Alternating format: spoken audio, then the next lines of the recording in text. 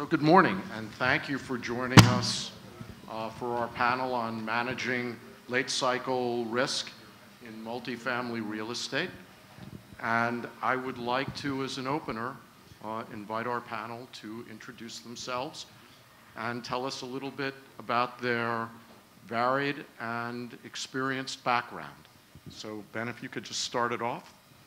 Yes, I work for PIM Real Estate Group. We are a real estate private equity firm based in Phoenix, Arizona.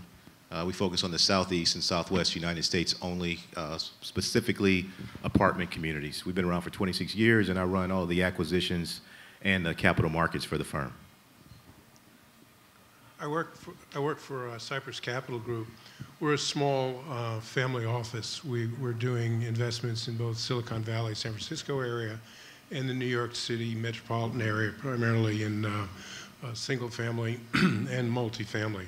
Prior to that, I had a position at TI-CREF for 27 years and ran their mortgage and real estate division, which was obviously dramatically different, $80 billion in assets versus what we're managing today.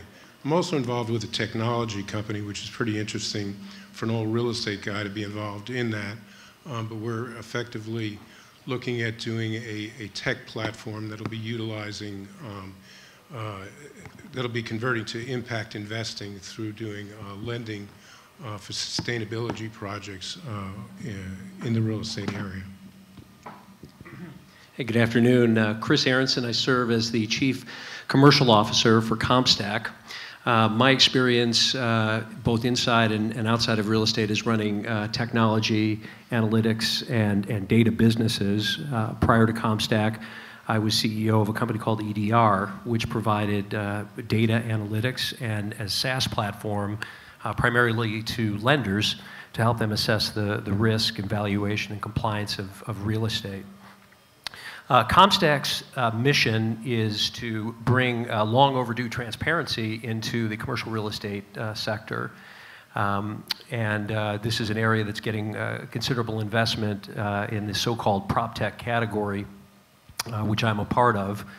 Our business was started by a real estate broker who most commercial real estate brokers, I think if you speak to them, live on comps. And Sunday night ritual for Michael Mandel was calling his friends, his colleagues, even his competitors, trying to find that comp or that series of comps that would support the investment that he was working on. And sometime around those Sunday nights, he's like, my goodness, there must be a better way to do this, a more modern way to do it, and that's really where CompStak was born. We gather our data via crowdsourcing. So today, over 25,000 appraisers, brokers, and research managers contribute data to our platform. And in exchange for that, they receive credits, and that allows them to unlock data that might be useful for them in whatever they're working on. That's allowed us to grow to have a national footprint or national expansion. We're covering 12,000 cities, over 2 million comps on the platform today, and nearly, or I should say over 9 billion square feet of real estate captured on the platform. We consider our data to be the most precise income data for commercial real estate in industrial, office, and retail. And I was just listening to that panel, fascinating discussion on opportunity zones. We just added opportunity zones to our platform. Finally, we have an analytics platform that allows folks to get the most out of that data, and we're increasingly sending that data through APIs to our customers' own systems. Thank you. So as I pick up the paper every morning, I'm now seeing headlines that are talking and discussing recession. So a couple of headlines that I've been reading lately are JP Morgan considers moving thousands of workers out of New York City to prep for a downturn. And IBM on the hunt for massive New York City office space as it weighs WeWork exit. And another one that says it's scary. New York's economy is humming, but dark clouds are gathering. And so if I stand out here on the corner of 32nd Street and Park Avenue, and I say to everybody that walks by, we're having a recession, we're going to have a recession, pretty soon they're going to say that Andrew Lazarus guy from Beryl Consulting, he's a genius. So, Chris, maybe you can start out and help us out a little bit here, because it's really about the data and what the data says about where we're going in terms of a downturn in the market. So where does CompStak see the data, and where are we at in terms of the marketplace? Yeah, great. Well, I think those actions, if we're not at the end of the cycle, most constituents are acting that way. You can look at real estate, which has a pretty traditional time-based cycle, and if you lay that on the calendar today, you'd be hard-pressed not to conclude that we're at the end of that cycle. But as we look a little bit more closely at the data, it might indicate that, providing no material changes to the economy, that we might be in store for some extra innings. Pricing sort of across the industry remains flat, as you expect, but we see cap rates settling in, particularly in office space, at roughly 6.5%, and when we see numbers like that, we start to see perhaps there is an opportunity for us to continue to grow. So where are these opportunities? We're clearly in the late stages. Where are the opportunities that we see? And I'll touch upon three of them. First of all, there's regional opportunities in the office world. As major cities like New York start to price out from emerging companies, emerging businesses, that's generated some pretty heady demand in secondary markets. Austin, Nashville, Denver, these markets are growing very rapidly in the office space and seem to have quite a bit of runway to go. So there clearly is investment opportunities on a regional basis. But I think it's hard to look at commercial real estate without taking a look at what's going on in retail. The traditional brick and mortar retail businesses, I've heard oftentimes referred to as retail Armageddon. My goodness, the price points of those businesses have come down considerably. And that is opening the door to a number of opportunities here late in the cycle for redevelopment. I was speaking to one of our clients, an investor, the other day, and they're buying up malls and redeveloping those malls for new use cases that were never before available because these price points have come so low. Most recently, they bought a mall in the Midwest, 350,000 square feet, mostly empty, save for an Applebee's and one or two other retail outlets. And they're able to invest in that property and bring self-storage into that mall and take up 75% of that space and generate quite a nice profit. So there are redevelopment opportunities out there in the wake of this retail downturn.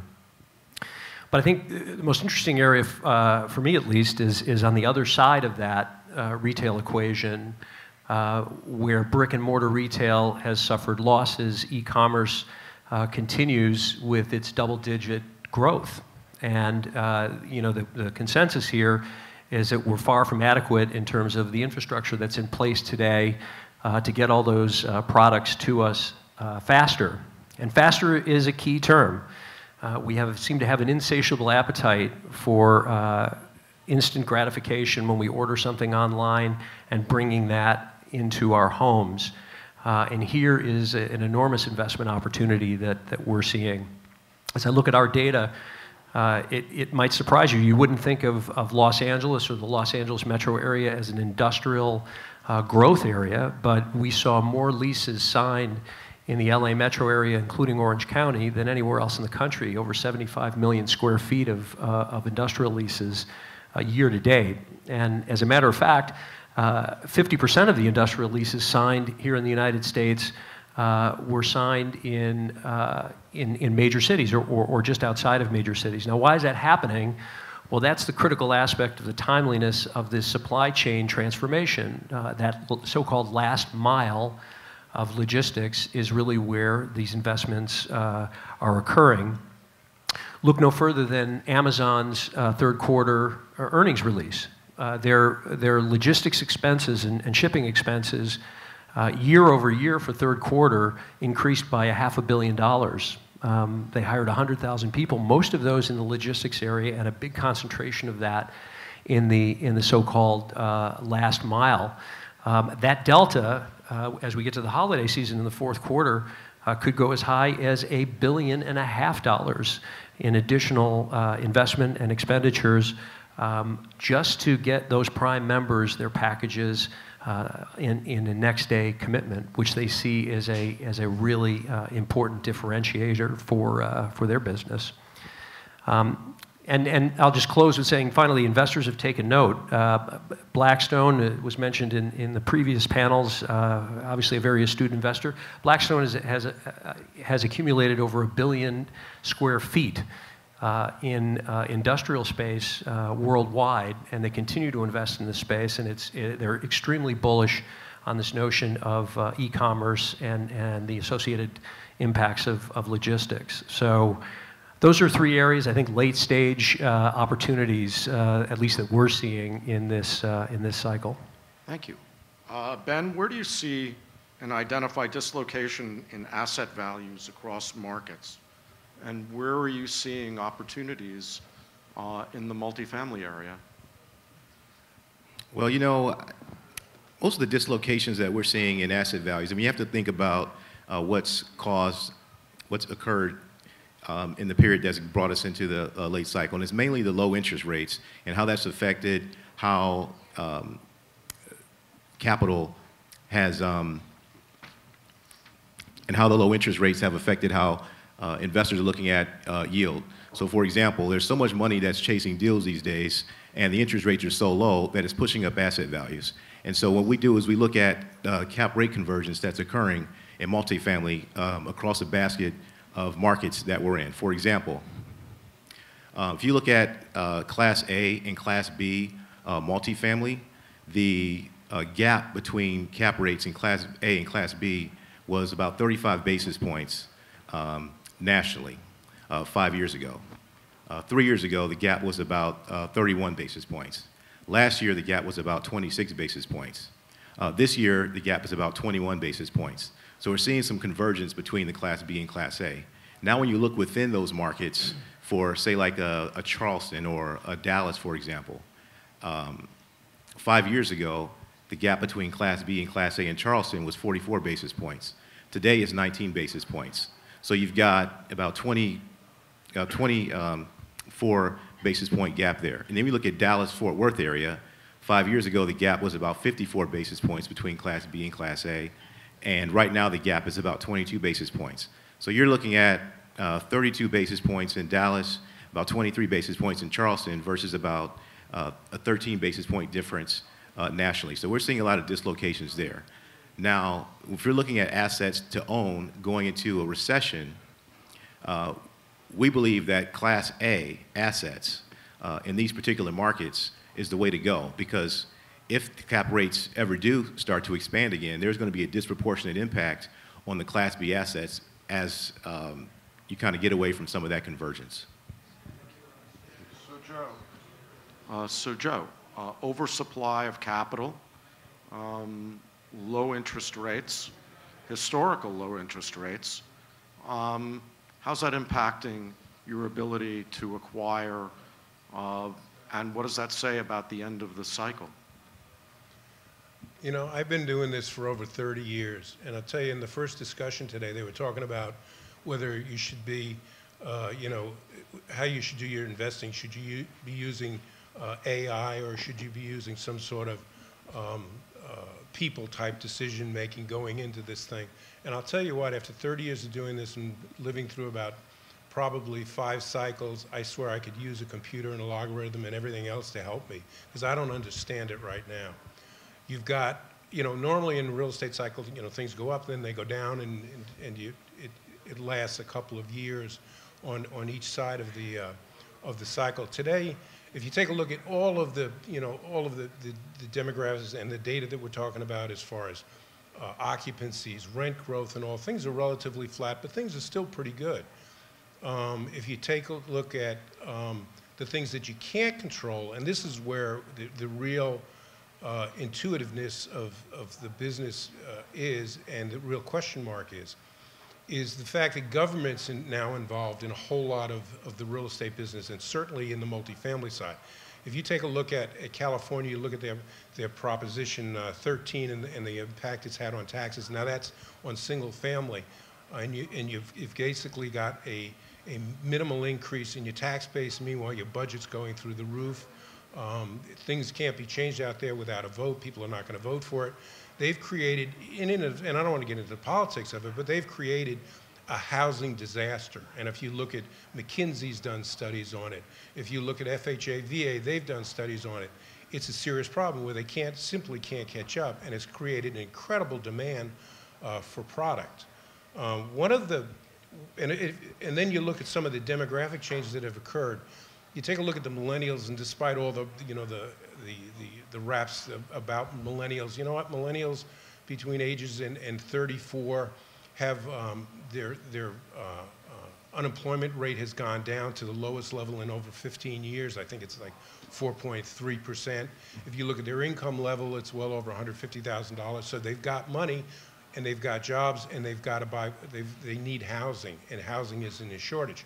You also take a look at the demographic of people who are, and this is Andrew and I were talking about this. This is us, the guys who are people who are in the age group of 55 to 65. They're selling their houses and they're going back into the multifamily arena because they don't want to own homes. And what are they looking for? They're looking for higher end. These type of projects aren't necessarily being developed or aren't out there. So you've got real issues that are occurring that are not historically quantifiable.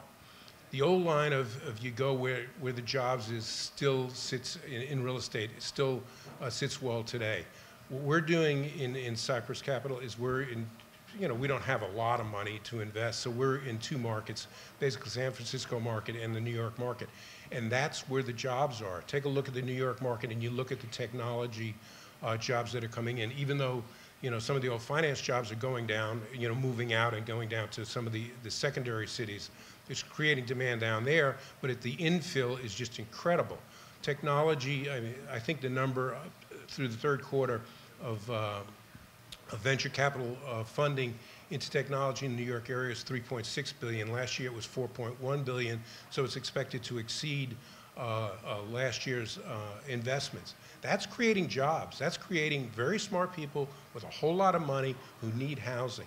And the housing isn't there, and that's creating opportunities, okay?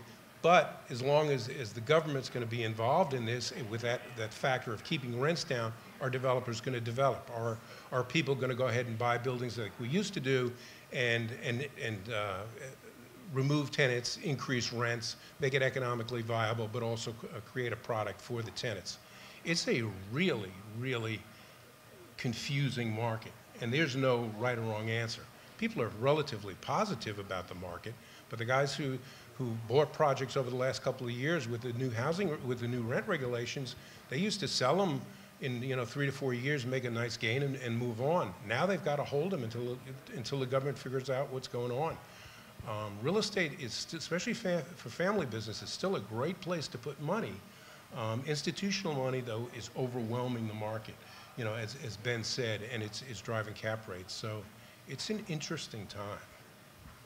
Okay, so thank you. So in continuing the theme and the discussion about a downturn in the market, or maybe a better term is a readjustment in the market, Ben, what assets do you think have the greatest ability to perform in a readjustment or a realignment of the cycle?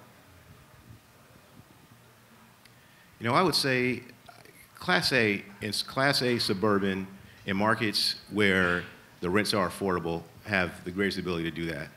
So, for example, when we look at a deal, we're typically looking at what's our going-in basis going to be. For example, in Phoenix, our headquarters is there. We once owned about $250 million of assets in Phoenix. We sold out of our last deal last year, just because the asset values are, from our view, are way too out of control. Class A, there you're going to pay $200,000 to $240,000 per unit, and you're in a situation where the income and the types of jobs that are in that market don't support that type of valuation, because the tenant continues to be stretched in terms of rising debt levels and things like that. Just kind of going back to things leading up to a recession, historically, if you look back over the last 30 years, every recession was preceded by 3 to 4 years of consecutive increases in the short-term interest rates and the prime rate, combined with 3 to 4 years of consecutive increases in the delinquencies in auto loans and consumer loans. And that was true in 2018. The only difference that happened at that point was you had a new administration that did a lot of deregulation. You had the tax cuts that put a lot of money back into the economy, with particularly with the immediate expensing of the cap with the fixed assets. And so I think that pushed us into extra innings. And what is of historical significance is that for the first time in maybe 2 administrations, we're in a situation where you have fiscal policy and monetary policy that is complementary within the last quarter. I mean, within the last quarter, now you've got the Fed reducing rates, and now we have not yet put ourselves into a recession, but we have, for the first time in 30 years, rates decreasing, potentially going into a recession. So that's interesting, which may add some more innings into the current cycle. Now, when you look at the auto loan delinquencies, what was kind of disturbing to me, Q1 and Q2 of 2019, auto loan delinquencies were at above 4.6%. When you look back to 2009, they were at 4.3%. So we've already exceeded that number in auto loan delinquencies. And so it seems like it's imminent. Now, in terms of the assets that have the greatest ability to perform through these markets, it's going to be assets where rents are, I would say, less than $1.55 per square foot. In markets where top 5 job growth, top 5 to 10 employment growth, where you go in, what we're looking at mainly, so a recent deal that we did in Charleston, because we just love the Charleston market for the reasons I indicated earlier. We bought a brand new deal, was built in 2018, had a very quick lease up, and they leased up so quickly that the rents were $123 below market, below the competitive set. It was one of the best assets in the market. So that's the type of deal that we can get into and say, well, we have some immediate upside. What happens if a downturn comes and we have lower rents in the market? Well, this property is going to be somewhat insulated from that, because the comps that are not as good as this one will be forced to lower their rents before we do. So we have, worst case scenario, maybe we're not increasing rents as rapidly or increasing rents at all, but we're not decreasing rents, most likely. And the rents are affordable. And we're in an area where there's significant job growth, where there's significant relocations of manufacturing going on. So in those types of markets, we believe have assets that have the greatest ability to withstand a recession, Class A, and not the Class B. And I'll say this is the situation with the Class B assets for apartments. There's a lot of value add stories that are being told about the Class B assets. And that's one of the reasons for the convergence in cap rates that we're seeing over the last 5 years.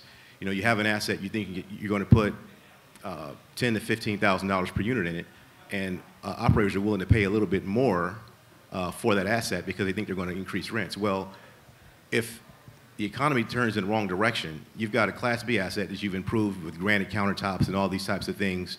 It's not going to compete with the Class A asset, because you're going to have the functional obsolescence that you just can't get away from in these older assets. So Class A, in our view, is definitely the way to go, affordable Class A.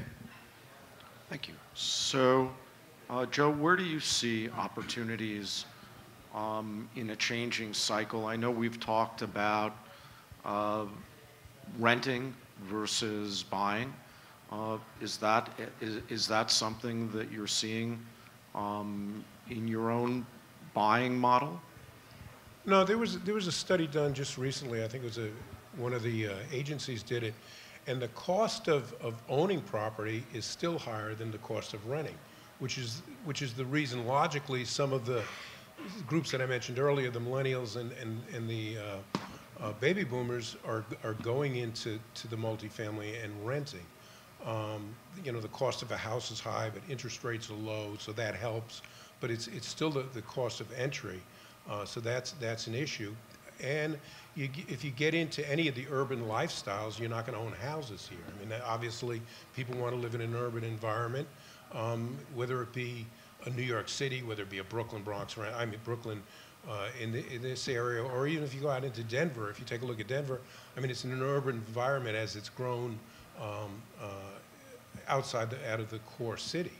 But you know, one thing I've got to mention is the real estate is, money is made, and no matter what you read, no matter what they tell you, debt drives real estate. And the issue right now is the debt is very low. Interest rates are low. They've lowered interest rates. But I'm going to make a prediction. I swear to God, you can write this down. I bet you I'm right. Interest rates someday are going to go up. And when they do go up, you're going to be reading in the Wall Street Journal about another crisis in the commercial real estate area. Now, that's not going to happen this year. It's not going to happen next year. But it's going to happen. And, you know, the issue of debt on a property, all of these billionaires that you realize, you know, that started out and now are in the billionaire list, they all started because they created a product and they created value. But then they also used leverage wisely, or they used it, you know, in a ridiculous manner, but they came out through it. Remember, mortgage debt is non-taxable, so developers just love it. Every time you refinance that property, that's money that I can put in my pocket and not pay taxes on.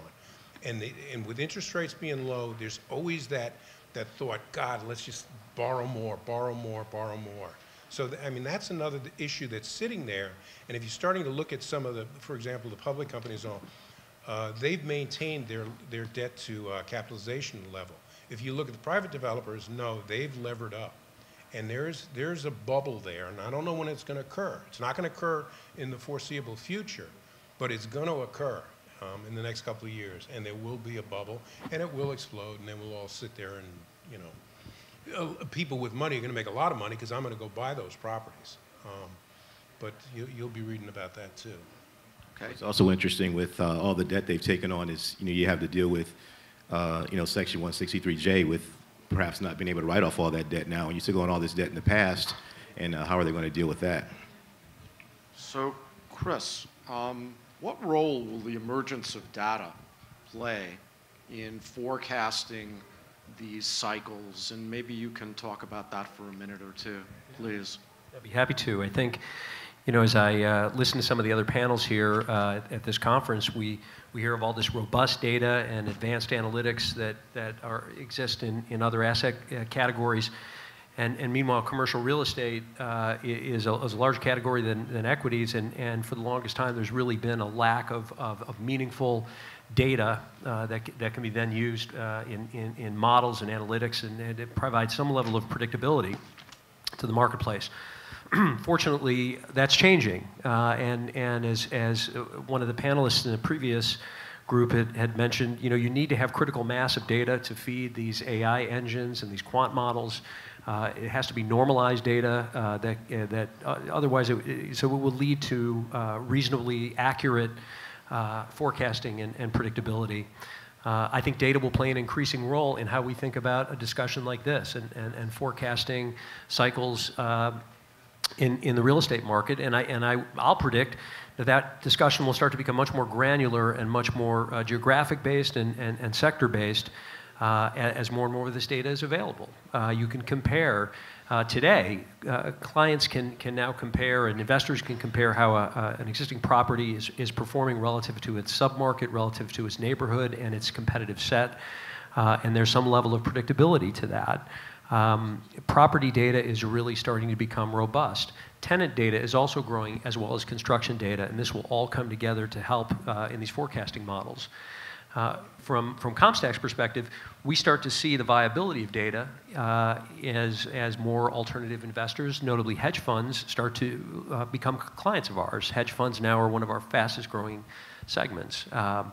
What these hedge funds do with our data is really somewhat of a mystery to us, and even if they explain it to us, I don't know if we'd understand it.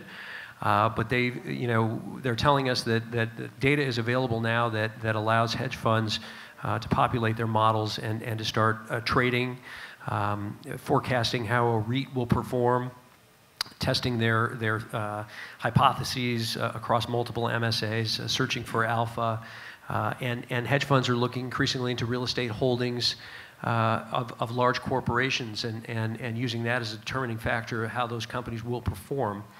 And there's some regulatory issues that will be a good byproduct of that. So I think that is an indicator that we're seeing at CompStak that more and more firms are really relying on data in this space. And I think it'll play a much larger role in this next cycle. Great. Do you want to comment on that? Yeah, you know, I don't have any data to support this, but considering the individuals and the other panels that we've had and the technology we were talking about, but I am convinced that commercial real estate is absolutely at the bottom of the barrel when it comes to technology, whether it being used for data, and a lot of the data that's out there is false. A lot of the data you get it from brokers, you get it from people, and it's inaccurate data. If you look at the way real estate companies are run, the way they maintain their files, the way they maintain their deal sheets, the way they maintain their records, it's incredible that it's so far behind the rest of the world. I was at a cocktail party out in the West Coast, and it was a family office party, and I met Eric Lai. Just literally, we were having a drink together, we bumped into each other, and he said his wife is in real estate, and he was one of the co-founders of LinkedIn, and his wife's in real estate. She's doing some development. And he said, I got a question for you. He said, why doesn't real estate use blockchain more? And I said, you know, that's a damn good question. Because we don't use it. And there's so many places that it could. And you know, his point was go to the low-hanging fruit. For example, servicing of mortgages is not done in a very technological manner. It's not done, there's not one system that cuts across the whole industry, which there should be. I mean, this is basic stuff. This is collecting payments, collecting taxes, are things paid. It's not done. The industry does not have a technology that covers something as simple as that. If you look at each and every one of the developers, owners, institutions, they all have their own systems. They've all spent a gazillion dollars on this stuff, but none of them overlap. And quite frankly, every time I talk to a user, they all complain. The users are sitting there. These are people who are technologically smart, not like the guys who are running it. And they sit there and say, this stuff is, and I'll clean up the language, but this stuff really is terrible. We need technology in commercial real estate.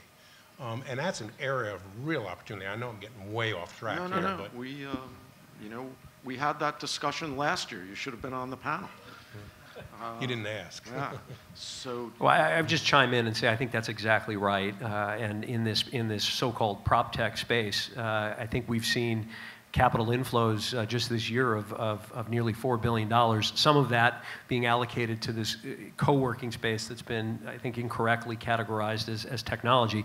But nonetheless, there's an enormous inflow of new capital investing in companies that are emerging to try to address exactly what you're saying. I think it's exactly right. There's a new product out called CPACE, and that's what this Emrin, this technology company that I'm working on, is looking to do. And we've been talking to the attorneys and some of the other investors. It's only $1 billion market, which will grow to $100 billion. But there's no documentation. There's nothing in the industry that you could say, okay, this is consistent with each and every lender. And it needs technology, and quite frankly, I think that's what we're going to make some money on it, is utilizing our technology in that product. So, sorry. No, great. So, I want to ask a panel question. You know, we've seen big disruptions in how the world views the use and operating model of office space. Do you see similar trends happening in the multifamily market? And is there a multifamily as hospitality model in our future? And so Ben, maybe you're as the multifamily expert on the panel. Sorry, Joe. You know, why don't you try to answer that question? You know, we are not doing this in our portfolio, but we have seen a lot of our peers who are starting to do Airbnb within the apartment communities, and it's been pretty successful. I mean, I know someone who runs a very successful vacation rental company, and we've discussed, you know, buying apartment communities and putting Airbnb in there. And I mean, the numbers are astronomical if they work out. I mean, it's kind of a hotel model, but for the multifamily operators who are doing it, it's very limited. I would say maybe 5% or less of their community has Airbnb, but I think it has some opportunities in the future for that. Yeah, it's already starting in a very granular type level, because people want to live in the urban setting, and of course, urban setting, especially with new development, is very, very expensive. So what do? You gotta get your expenses down as a developer. So what they're doing is they're making smaller spaces, and people are willing, because they want to be in an urban environment, they'll take a smaller space and hopefully be able to have an affordable rent. But what that requires is still you need some sort of additional communal space, and you're starting to see it in some of the new developments. There's one over in Brooklyn that's just opened.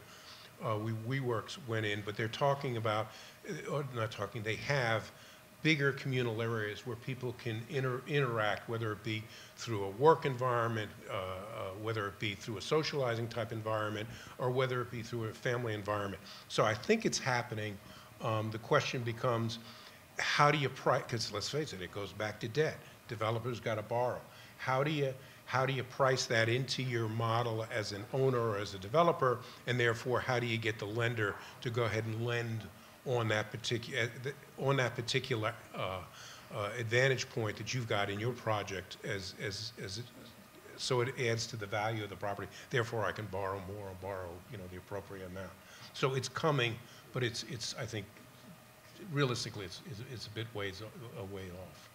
But it'll show up in the urban environment, I think.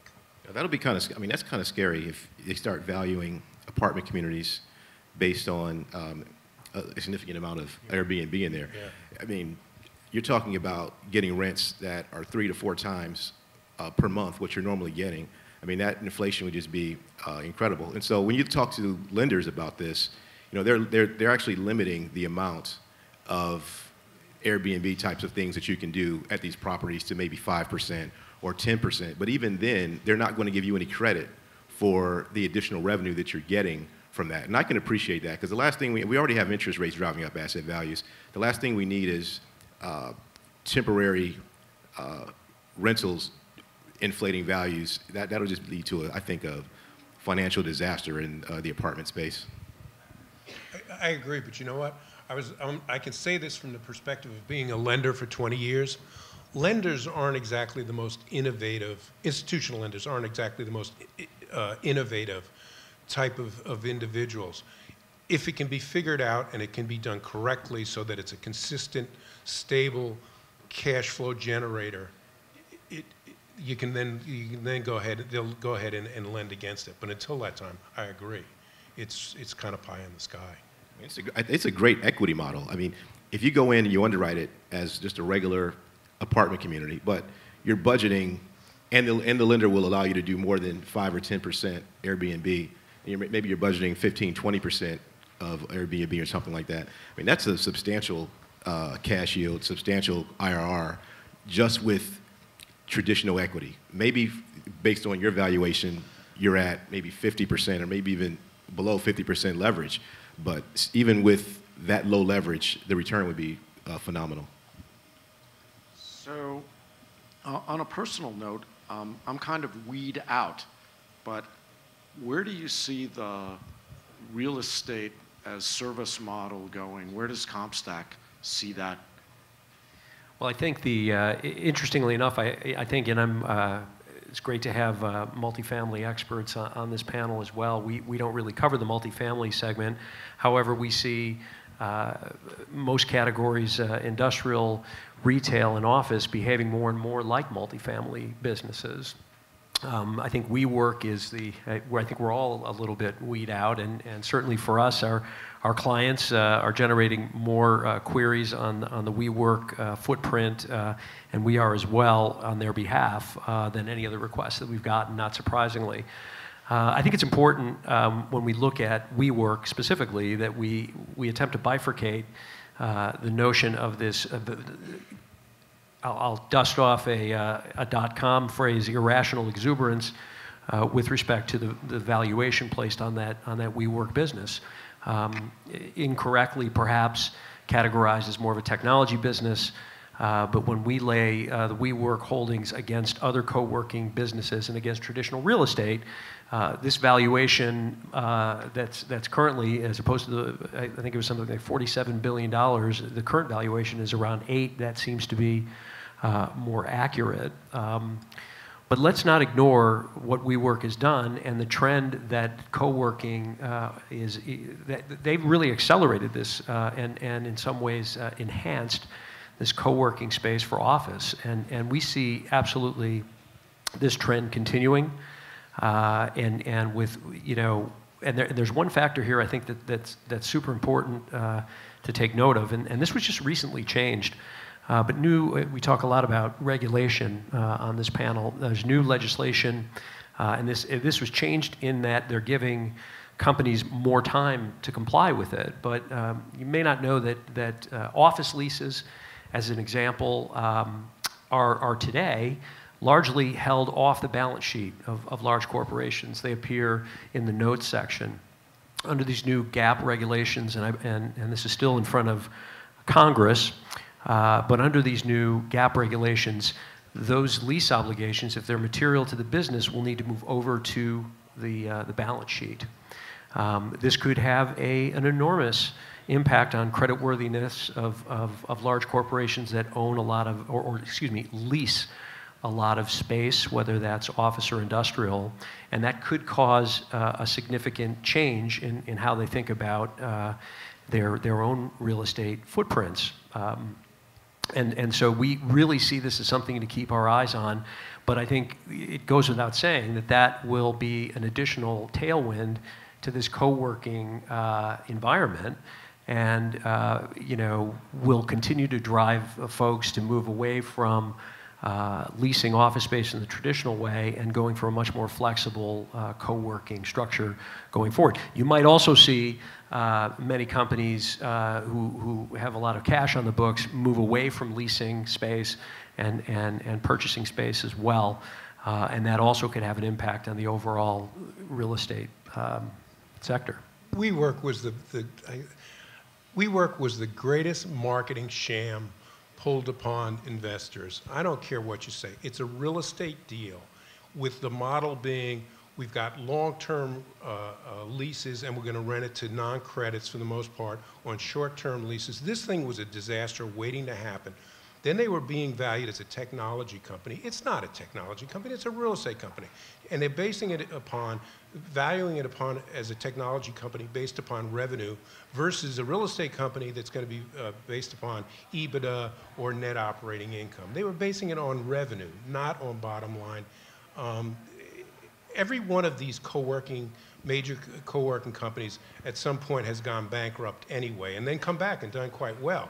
Okay, but because they ran it as a real estate company with good management. It's a great idea. I think it's terrific. Corporations like it, but WeWork is an aberration. I'm sorry, and it was inevitable. So we have, I think, a couple of minutes left. I was wondering if we could take some audience questions. Anybody out there have a question for the panel? No? Okay. Oh, there is a question. Back I'm in the sorry. back there. Go ahead.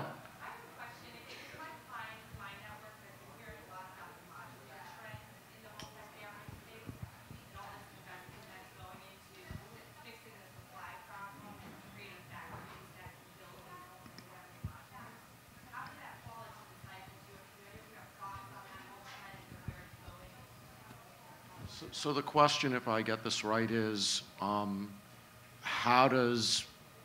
do you fix, sort of, how do you create more multifamily housing? No, the question, I haven't heard modular come up, and in my client group, there are a lot of them are talking about this trend across the country of creating more supply because there's so much demand in the modern space. Yeah, they've actually done one of those projects out in Brooklyn over by the Barclays Center. And I mean, it's quite frankly, and I'm not an expert on it, but it's a method of cheaper construction. And they're basically building these units and then stacking them up. And there's one right by the Barclays Center that's being done. And I suspect I think it's assume the engineering, I assume the construction is all done correctly, and if it can be done in a cheaper manner, I think it's a great idea. Has it taken hold? I mean, most multifamily is still just, sticks and bricks, they call it, but I think realistically, that's a technique, especially in the urban areas where instead of bringing in all of the work that's needed in a tight urban area where they're basically bringing in the units and stacking them up, it just takes less room, it's easier, it's more efficient. So I think your friends are right, and it's really kind of at its infancy. Okay, so I think we're pretty much out of time, and it went by quickly, and thank you very much. Thank you. Thank you.